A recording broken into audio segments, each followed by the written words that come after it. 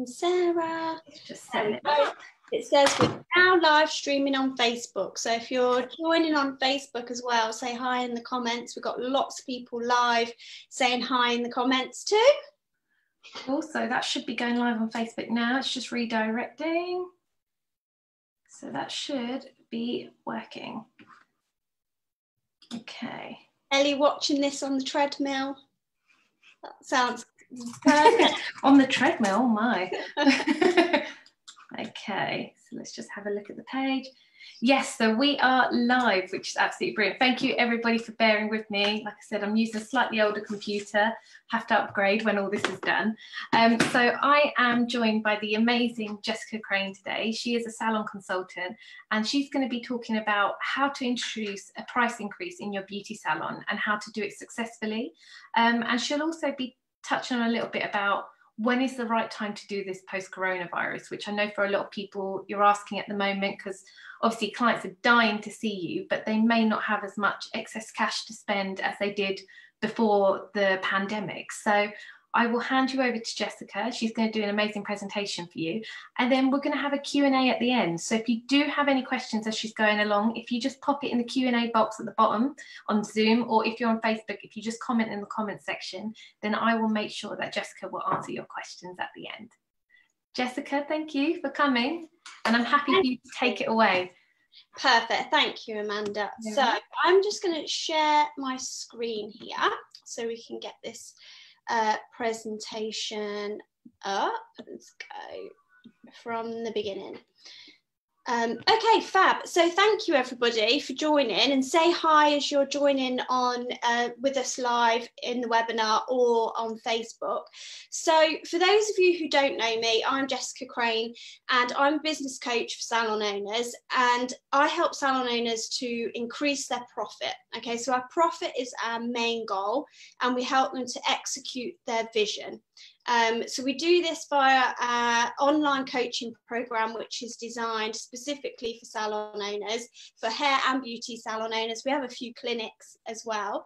And we provide all the tools, business knowledge, skills and resources, and we're helping launch our clients to 7 figures and beyond. And we include lifetime access and weekly coaching.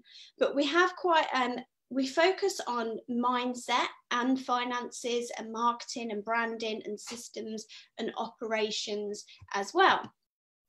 So today what we're going to be talking about is how to introduce a price increase into the salon. So a lot of people have been worried about this, focused on this. Kind of today I want to give you the nitty-gritty of actually how to do this successfully. So again, I know a few of you are live now with us and a few are on Facebook. So I want you to think about these questions before we dive into the training. So who at the minute struggles with pricing their treatment or services? So answer in the comments or on the chat here in the webinar room. So who struggles with pricing their treatments and services? Who looks at what their competitors are charging for kind of a guide of, oh, should I increase by this much? Should I be doing this? Should I be doing that? Who looks at their competitors and uses that as a bit of a guide for what they're going to do? And who knows what profit they make per treatment or service that they currently deliver in the salon at the moment? Okay, so I want you to have a little think about those 4 questions for me, and I want you to go ahead, and if you're watching the replay, go ahead and pop your answers in there so that we can circle back round and have a look later on for you as well. So I want you to have a think about those 4 questions, because when you're embarking on implementing a price increase, there's really 2 critical steps that you need to master. So the first one is the mindset element. And I know some of you will be thinking, what are you talking about? But let me dive a little bit deeper. So I want you to think about, when it comes to a price increase, what feelings are coming up for you right now? If I said to you, right now, you've got to go and increase your price, how would you feel about it? Do you feel resistant? Do you feel nervous? Do you feel happy? Do you feel excited? Do you feel worried? Do you feel confused? How do you feel about a price increase? And this is really important. So how do you feel, and what thoughts are creeping in? When I said to you, and when you kind of joined this webinar today about a price increase, what thoughts and feelings creep in as soon as the words price increase is mentioned? Okay, is it positive, or are they negative thoughts and feelings? So again, throw it in the comments, whether you're on Facebook or here in the room, throw them in the comments so that we can have a look as well. Do you feel that your clients will complain about a price increase, or do you feel that they'll be understanding? Do you think that your team will be on board? This is something a lot of my clients we've been discussing this week, is getting their team on board is equally as important in order to really execute a price increase properly in your salon. Do you feel the team will be on board, or do you feel that they're resistant? And when you are focusing on these thoughts and on these feelings, I want you to think about what money blocks are showing up for you. Okay, what feelings? I really want you to take this into consideration, all these thoughts and all these feelings that it's throwing up for you right now, thinking about increasing your prices. Because knowing your money story and being comfortable with money and pricing will have a huge impact on you in implementing a price increase and this strategy being really effective in your business.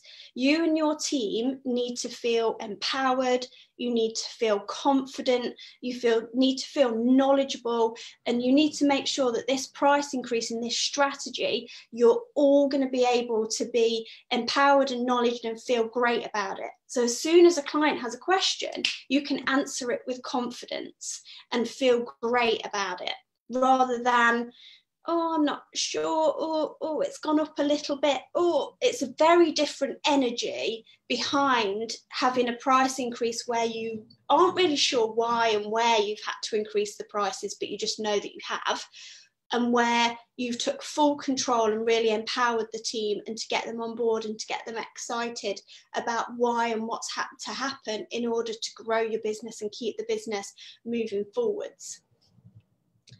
So if you're on a low frequency and a frequency of lack, you'll be attracting lack into your life and into your business, but the team will feel this as well. If you're scared of increasing your prices, your team will feel that as well.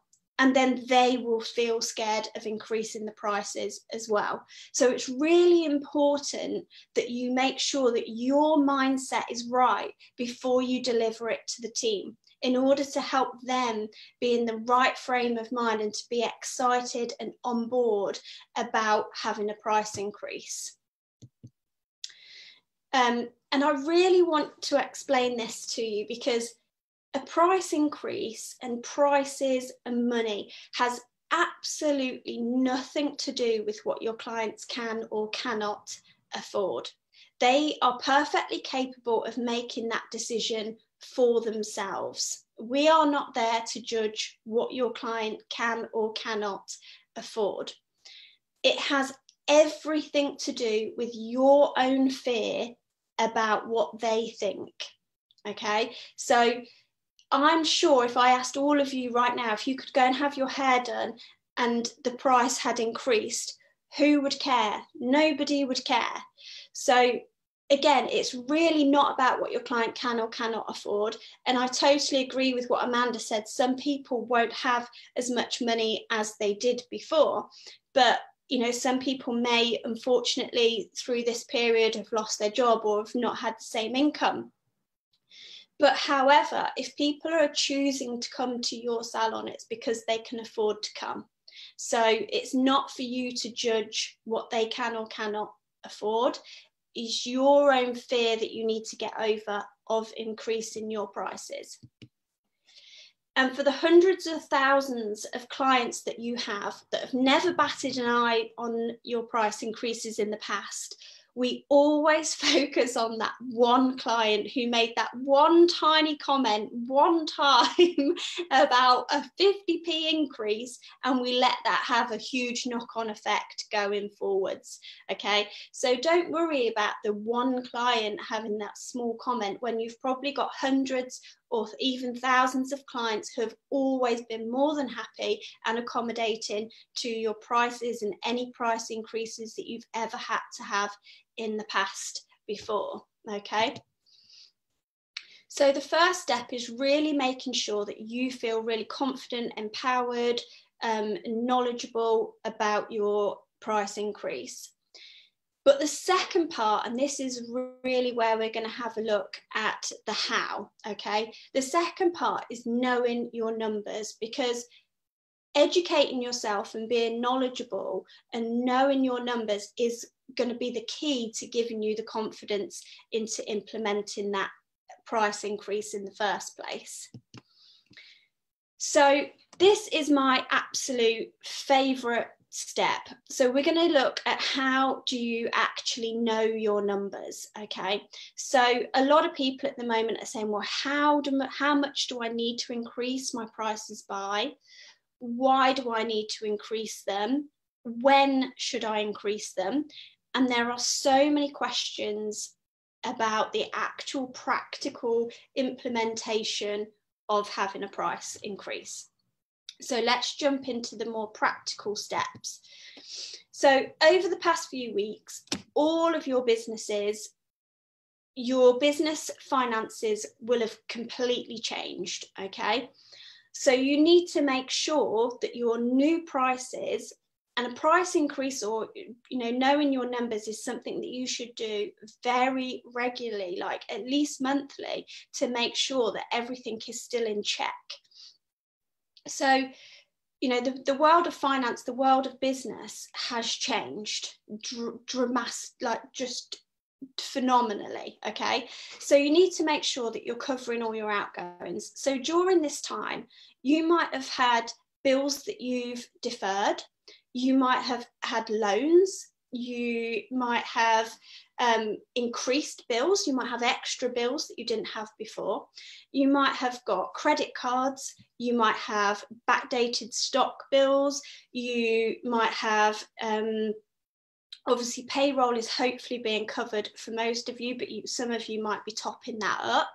But you're gonna all have had some sort of incurred costs during this period that we need to make sure are going to be covered going forwards in your business. So you need to reassess your costs from scratch. So some of ours, we're looking at it as almost like a whole new, brand new business, okay? So that we're re-looking at all the business costs from scratch and what your new business costs will be going forwards when you're back into your salon.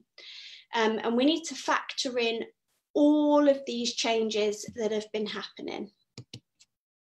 So this is my profit equation. This is what we inject with all of our clients. So I'll talk you through it and then we'll look into each piece a little bit further as well.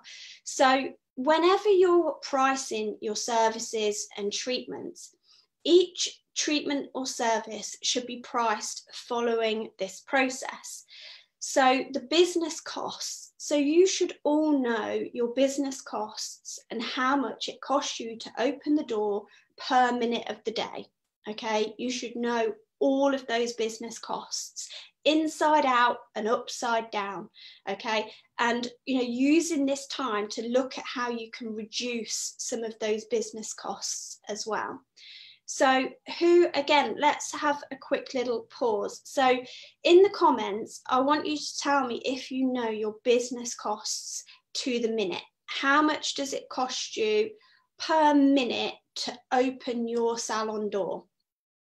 Okay, you might know to the 15 minutes, but I want you to throw it in the comments and let me know who knows their business costs to the minute.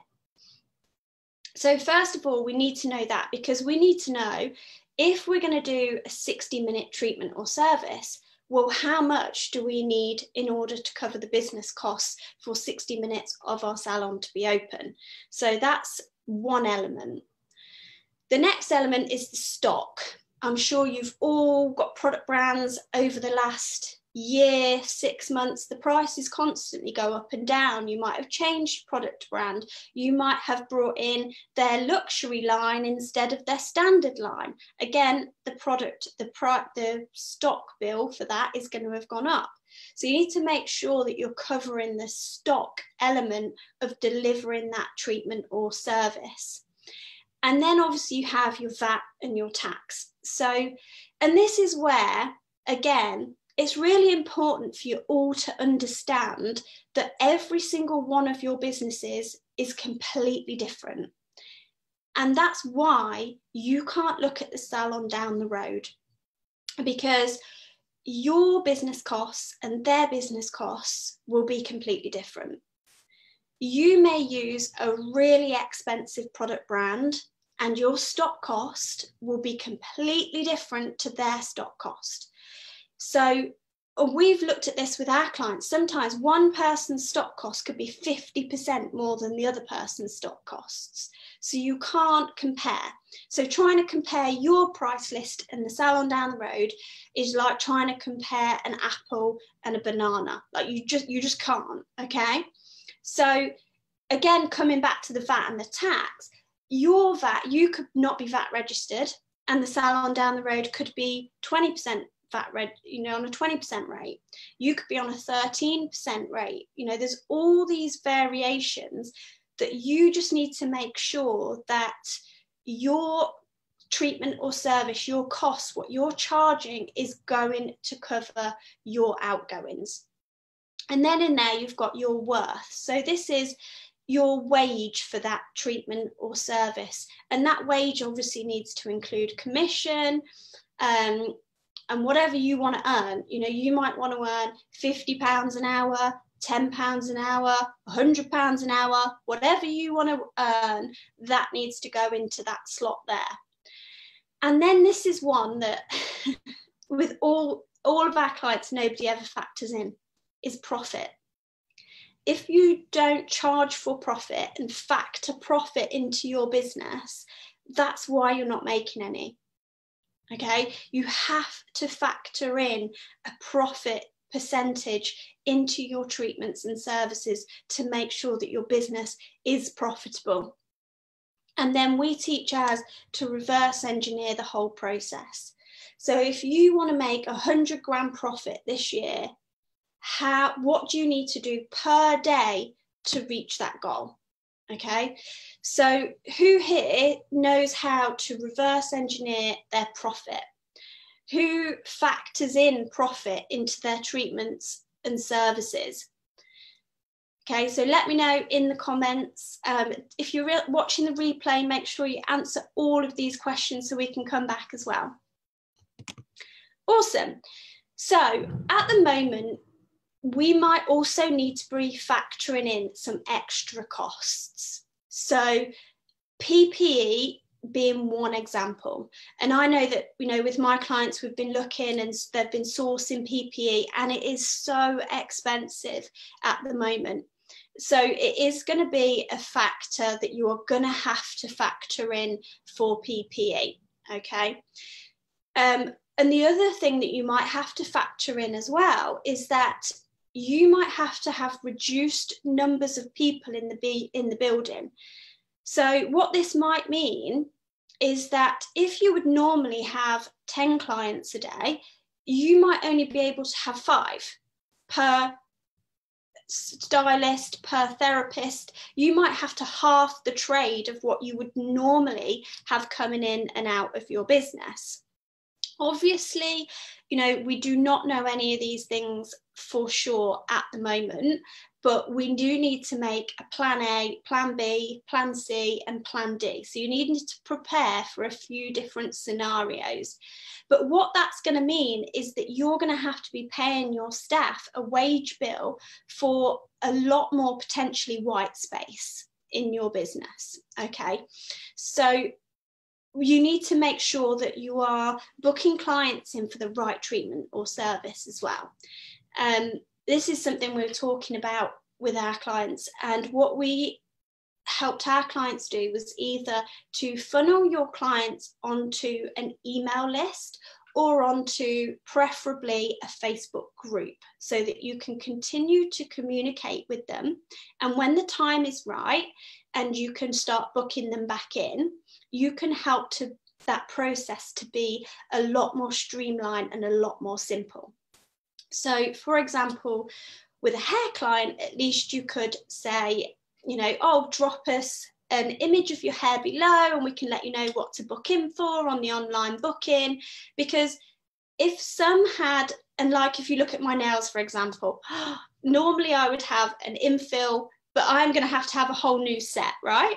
So you need to make sure that those clients are booking back in for the right treatment or service, because it might not necessarily be what they normally have. And for you guys, that might be more time. So for me, maybe an infill is normally 45 minutes, an hour, but if I'm going to have a whole new set, then that person might need to book more time for me. So it's making sure that your clients are booking in for the right treatment and service, because they might need something different to what they normally have because they haven't visited for a while. If for hair, you know, their regrowth is now down to their ears, well, that's not a regrowth, that's going to be a full head colour. So we need to make sure that they are booking in for the right treatment or service, so that that gives you the right amount of time, and again, so that we can charge them correctly. Like some of these cuts are going to be a restyle, it's not going to be a cut and finish, it's going to be a restyle. And you may want to look at having a temporary surcharge. So yes, you could have an increase in your prices, which going back will be absolutely the right time to do it, because your business can't afford to make a loss. So implementing that price increase, but also you may introduce a temporary surcharge, because these PPE costs, this extra cost for our wage bill, for our white space, is only going to be temporary. So you may have, you know, when you go to a restaurant and they charge you like a 12% service fee, you might introduce something similar in your salon, where you may have a cut and finish surcharge and a colour and cut surcharge, or whatever treatment or service, you might have to add an additional surcharge. Now, the best way for you to do that is to just communicate it with your clients, and so that they thoroughly understand this is for extra cleaning time, for extra PPE, for social distancing, etc. As soon as these restrictions are lifted from our business, our prices will go back to XYZ. So you may have a temporary price increase, you may have a permanent price increase plus the surcharge. You need to look at what is right for your business and your numbers as a unique business. So this is where I would stress to you not to look at what other people are doing, but make sure that what you're doing is going to support your business. So when you've got all of that information together, you really then want to share this with the team.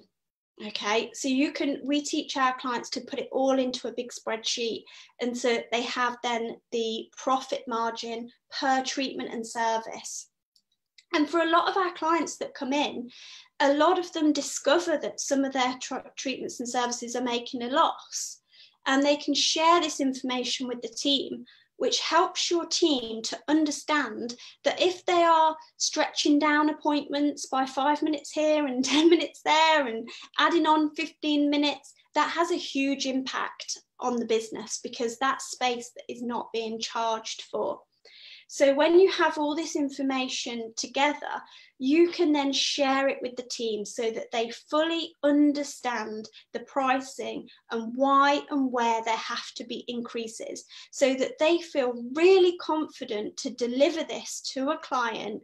If a client asks, they feel informed, they feel empowered, they feel educated to explain to that client exactly why you've had to have that price increase. So they don't feel a bit intimidated or insecure, or you know, sometimes you're blindsided by a question, aren't you? But they need to feel prepared for that and ready that if a client asks, this is exactly why. We're being very transparent, very honest, and we need to make sure that the business is still here in 6 months, 9 months, etc. So it might not be all of your treatments and services that need a price increase, but you always need to make sure that each one is profitable. Okay, so I want to explain to you that profit in a business, profit is not a luxury. Profit is not the leftovers, okay? Profit is essential for business survival. A business needs profit in order to survive. And I want you to think about this right now, because this is a perfect scenario to think about it. How long were you able to survive from when you shut your door without help, without a grant, without borrowing money, without anything, from your business buffer, from your cash flow, from your own cash flow, your cash reserves? How long was your business able to survive without help? Because one of the things that we teach our clients is to build a 3-month buffer. And they do it kicking and screaming. They hate it because we put them on a big ban of everything. And you need to be able to survive 3 months minimum. 3 to 6 months is preferable. You need to survive a minimum of 3 months with nothing coming in. Okay, so if you had nothing coming in, which obviously you're all experiencing, how long can your business survive? So profit contributes towards the growth of our industry and the people within it. Okay, if we don't make profit, we can't reinvest, we can't educate, we can't grow our businesses. So profit gives you choices in business. So the more profit you have, money is a tool, it's a resource, that's all it is. And cash is king. So profit will give you choices, and profit will enable you to grow and your business to survive as well. So don't look at it as a luxury. Okay, this is why I think some people don't factor in profit into their treatments and services, because it's kind of seen as a luxury. Oh, if there's anything over, I'll take some profit from the business. That's not how it works. You need to focus on growing your business and making sure that you have the cash to survive and sustain your business as well. So money is purely a mindset, and you need to make sure that you are charging your worth. I'm going to hand back over to Amanda. Thank you, Jessica. That was brilliant. So much information, and you can just tell from the comments that people are finding this really, really helpful. If anybody does have any questions for Jessica, if you pop them in the Q&A box and we'll get them answered. I'll start with one that we've had through from Amber on Facebook.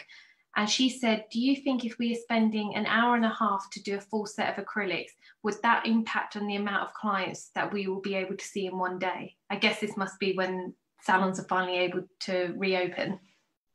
Yeah, I mean, it depends, obviously, if you're doing an hour and a half, it depends on your opening hours, like how many you can fit back to back in one day. But you just need to make sure you're charging an hour and a half's worth of time. Definitely. And we've had a couple of questions on here as well. Dee Perry has asked, what do you consider business cost and what would be under cost? So business cost is everything. So literally you need to print off like a year's worth of bank statements and look at every penny that leaves your business. Everything, utilities, like buying the tea and coffee, everything is a business cost, because the only one input to your business is client bills. You have one input, that's it. And that has to cover every output. So you need to make sure that you know what all of those outputs are. Subscriptions, your salon software system, everything that goes out of that business is a business cost. That's so true, making sure you incorporate all of those tiny costs that you wouldn't necessarily immediately think of. Yeah. All the Amazon orders. Yeah. Amazon at the moment must be making a killing. Joanne has asked, well, she said, I was due to register for VAT and increase prices in Feb. I delayed it. How will I justify VAT increase, then PPE surcharge on top? Yeah, so my thing with that is you get to that stage and then what you need to do is double down and hustle your ass from that 85k and get to over 100. So you need to focus on your marketing, you need to focus on increasing your client retention, you need to focus, really get sharp on your staff being fully utilized, you need to really hustle to over that 100 mark, and then you've just got to make sure that you are charging correctly as well, because no other trade cares about that other than us. If you had a builder, a plumber, they would say this is the cost plus VAT. VAT is for the government, it's not for us. Why are we emotional about it? You tell your clients we're VAT registered. If they have a problem with that, go and speak to Boris. You don't make up the rules, we just have to follow them. That's so true. Alice has just asked if you could just do a very quick recap on the business costs / profit sum, please. I think people were just trying to scribble that down quite quickly. Yeah, and do you want me to pull it back up whilst maybe if you just put the slide back up for her, that'd be great. Yeah, let me yeah, there we go. Well, we can leave it there for you whilst we carry on doing some questions. Yeah, so you want to break it down in that format. That's obviously a very high level format, but you do need to make sure that you are including everything when you are devising your price list. And Chantel has just asked about fitting in the cost of PPE, as she hasn't done a price increase and she will need to do it now. I guess quite a few people were sort of saying in the comments, how much would you factor in for PPE? Like you said, PPE is a lot more expensive at the moment because the demand's so high, but is there like a key figure or a ballpark mark that people should be thinking about? Yeah, so first you need to source your PPE so that you know how much it's going to cost. And then the second question is we really need to know how frequently we're going to have to change that PPE. So this is where you might need to do a best case and a worst case scenario. So source your PPE first so you know how much one gown and one mask and one set of gloves costs. And then worst case, you're going to have 8 sets per day if you had 8 clients, because you may need to have a fresh set per client. We don't know, but you can kind of run some numbers so that you have a best case and a worst case. And what you should be doing as a business at the moment is kind of going, right, scenario 1 is this, scenario 2 is this, scenario 3, because we don't have some of those definite answers. Yeah. And actually, just touching on PPE, we've just had Natalie Faulkner on Facebook who's asked, should we be providing PPE for clients, e.g. masks, or should we just be doing an action plan where it's for employees? I guess this is a really big question, and I guess a lot of this will come from the government, but what's your kind of opinion on it? Yeah, so you need to keep up to date with the government website, because they might say if you're going to the supermarket, if you're going to another business, you have to wear a mask, which in that case, it will be the client's responsibility to come to your business wearing a mask. So in that case, no, you shouldn't have to supply them with one because they should be coming and wearing one themselves. Would I really expect to get to Tesco and them supply me with one? No, I wouldn't, because that's a big, huge cost on a business. So hopefully customers and the general public are going to have to provide their own if they want to go somewhere. Again, if you didn't want that cost on a business, if you communicate it and tell your clients to arrive wearing a mask, because if they've already come in and sat down and then put the mask on, it kind of defeats the object as well. But again, we need to make sure we're following the government guidelines as and when they update them and bring them out. And Vicky on Facebook has said that she's just had all new price lists, etc., printed not long before lockdown. So it would cost a lot more to order new ones in a lot of ways. She says, if we have a price increase, do you think it's worth them printing new leaflets now, or just waiting till a little further in the future and just advertising that price increase online? Yeah, so what you could do is you could, I don't know how quickly or easily you can update your website, but you could just put your temporary prices on your website and just defer all of your clients to check out your new prices on the website on somewhere that's a digital format that will be very quick and easy. You could even do a Google Doc and put the link in your Instagram, on your Facebook, and say, this is a temporary price increase, and kind of funnel them to a digital document so that you've not got to print it, because it might be a temporary increase for you for the next couple of months, and then you can go back to using your normal price list. And Nikki on Zoom has asked, how do you reverse engineer profit? So your profit will, if you wanted to say let's say, for example, you wanted to make 100 grand that year in your business year as profit, then you would need to break down what each staff member would need to take per day, what would be profit per day. So from the year, you break that down into the month, the week, the day, and what turnover would you need to make per day in order for you to have that long-term goal of what your profit is. And we've had another question on Facebook. Sorry, I'm just trying to find the lady's name. So pretty much quite a few people actually asking this. They're saying, do you think there'll be a limit on the type of treatments that beauty salons and hair salons will be able to offer when they are able to reopen? I guess because of all the social distancing measures. Yeah, I mean, it's going to be difficult, isn't it? Because the government, this is the other thing, the government can't also give a breakdown of each and every single industry of what they can and can't do. So I think as a business owner, it's going to come down to you doing a risk assessment for yourselves and the business as well, and looking at each individual treatment and service, and risk assessing it individually and saying, does this or does this not fall outside of the government guidelines? Mm. And Anita on Zoom has just asked how often you think beauty businesses should be increasing their prices. Like, is there a gold standard of how often they should be looking to do this? I mean, minimum once a year. I mean, we've already just had national minimum wage increase. So at least once a year, you should be looking at your numbers every month. You should know your business costs every month, what's gone up, what's gone down, and then you will know with your business costs and your numbers when and how much you need to have an increase in prices.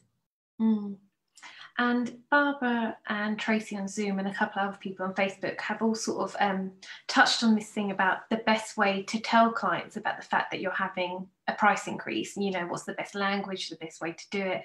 But also Tracy's just mentioned this point about, obviously now that salons are going to have to incorporate PPE into the cost on top, should they be advertising that now to say that's part of why prices will be increasing? Yeah, I mean, that's where I think, again, it comes from the mindset, because I feel that a lot of consumers are going to expect that companies are going to have to increase their prices in certain areas, and depending what their product and service is. So the best way to communicate it is when they are ready to book their appointments is to tell them, say, make sure you check our new price list. Because of the business impact that we've experienced over the last couple of months, we've had to have a slight price increase. This may be temporary. We may have a surcharge for PPE. In all honesty, you just be transparent and honest as to why. Ultimately, we're having PPE, we're having social distancing for their health, for their protection. We're not doing it as a business choice. We're doing it to help everybody, and to make sure that we all are doing our bit to reduce this infection. So it's not something we're doing by choice. We're not having a price increase to be greedy. We're doing it as part of a global pandemic. So you just need to be really clear, transparent and honest as to why you've had to increase the prices or have a surcharge or whatever. I also think as well, we definitely get the sense at PB that clients are so desperate to see their therapist or their hairdresser. And I think it's made people really value the services that these places give. And I actually think there'll be a greater appreciation for what everybody does. And I think a little price increase, I don't think is going to matter too much in the grander scheme of things. But Lenka on Zoom has asked, what is kind of an average yearly price increase? Is it like £1 on a treatment, £5 on a treatment, or does it have to be specific to the business? Yeah, so you'd go back to your business, you'd break down the business costs. Again, it depends what's happened in that year. For us this year, we've had a rise in national minimum wage. That's what needs to be accounted for. So it's never a set, it's 5%, it's 10%, it's whatever. We could have the VAT percentage go up. We could have, there's all sorts of government impacts that your business could have at any given moment. So it needs to come from the numbers and the breakdown of the costs and making sure that it still is profitable for your business. And Leslie Custer and Chantel Power on Zoom, they've kind of asked quite overlapping questions, but they've asked whether you think we should be trying to drive prices up as a whole as an industry, especially when there are therapists out there who are undercutting prices, which make it really difficult to create a standard, I guess. What's your thoughts on that? Absolutely. I'm a big advocate in charging your worth. I think that as an industry, we should be charging correctly. We should be charging for the years of knowledge that we've got, not just the 5 minutes. And in all honesty, I wouldn't even look at what other salons are doing around you. I can remember I had a client who called me in a bit of a panic one day, and she said, Jess, this salon is open down the road with £11 haircuts. Like, what shall I do? I don't know what to do. This is a nightmare. So put a sign outside that you fix £11 haircuts. You've got to understand your ideal client and that not everybody wants cheap. I would not want to go to somewhere that cut a hair for £11. I wouldn't. And just because somebody wants to be in a price war, that doesn't mean it's a good thing. Don't view it as a good thing. Not everybody wants to shop at Primark. Some people want to shop at Prada. Some people want to shop at Topshop and River Island. And there's so much scope in the industry to be wherever you want to be. So shut off to what everybody else is doing and focus on what you're doing and where you want to go and what you want to charge. And in all honesty, the ones that are undercharging, we do so many consultations with clients every single week and salon owners, and most of them are not making any money. So do you want to do it and make some money and have a profitable business, or do you just want to be in this price war and never make any money in your business? Honestly, what is the point? What is the point if your business is making a loss? Yeah. What's the point of your business? Yeah, that's so true. I mean, Ellie Walker said, "Oh my God, well said," or in capitals, and I think that encompasses it a lot.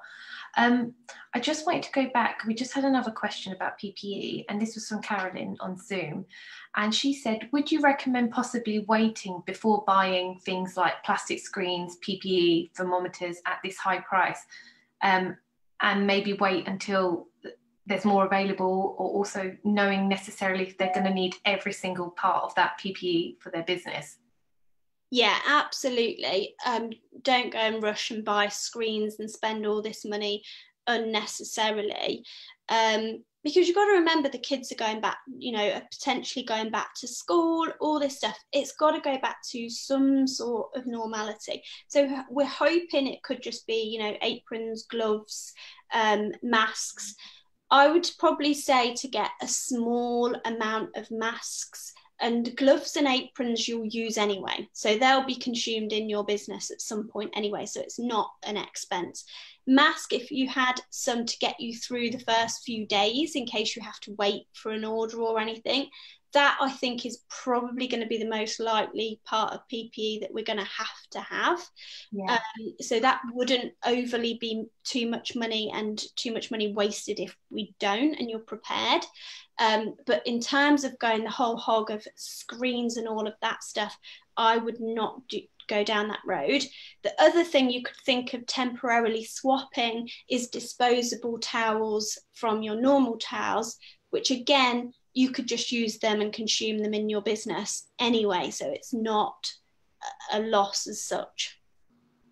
And Celia on Zoom has, oh sorry, not Celia, Claire has asked, how is it best to create an email list with clients, I guess in terms of getting in contact with them and letting them know what you're getting up to and preparing, ready to reopen? Yeah, absolutely. So if you have a Salon system, you might have some email addresses in there.